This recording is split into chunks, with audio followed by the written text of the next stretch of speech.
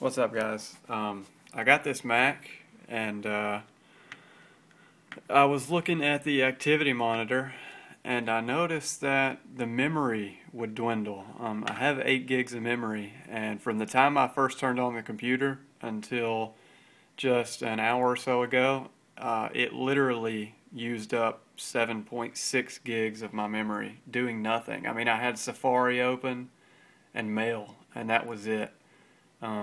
I researched the problem, and I literally just typed in iMac memory being used up in the Google search bar, and that brought me to, actually I just need to go ahead and search it again. That brought me to the second result being Lion memory usage problems.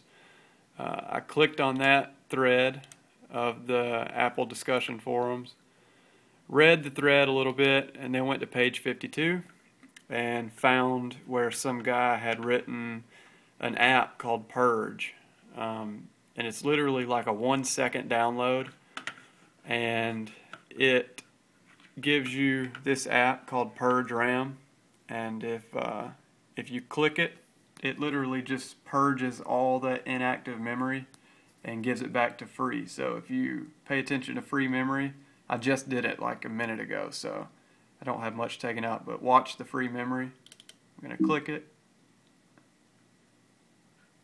and then boom, I have 6.3 instead of 6.08.